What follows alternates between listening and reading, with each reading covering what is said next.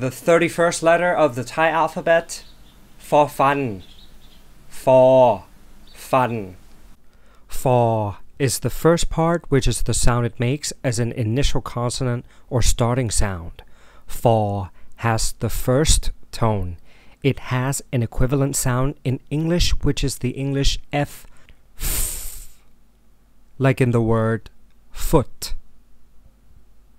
It has the same sound but a different tone when compared to the 29th letter of the Thai alphabet, for fa. Fun is the second part, which is the vocabulary or word associated with the letter. The word fun has the first tone, and the word fun means tooth or teeth.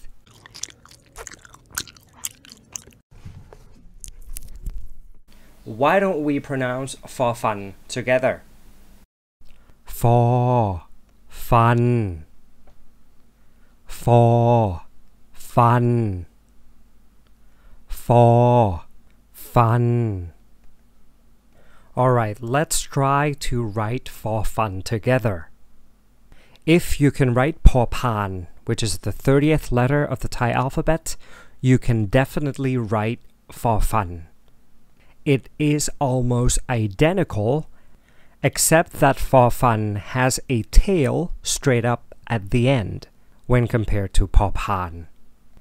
Okay, so let's start from the circle, go clockwise, go down, and then go slightly up to the right, slightly down to the right, and then go straight up. Don't stop just yet, go up further and stop. Okay, let's try that again. You start from a circle, go clockwise, go down, slightly up to the right, slightly down to the right, and then go straight up, go further up and stop. And that's how to write for fun in Thai. And that's it for fun. Next we have พอสำเภา